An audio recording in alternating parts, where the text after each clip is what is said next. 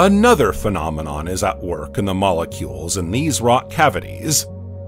At the same time, other chemical reactions produce DNA. DNA is more stable than RNA, making it easier to store genetic information, something that hasn't really been the case until now. These new molecules are still very primitive. They're a blueprint for more complex life. For the time being, they are still unable to move and remain trapped in their stone caves.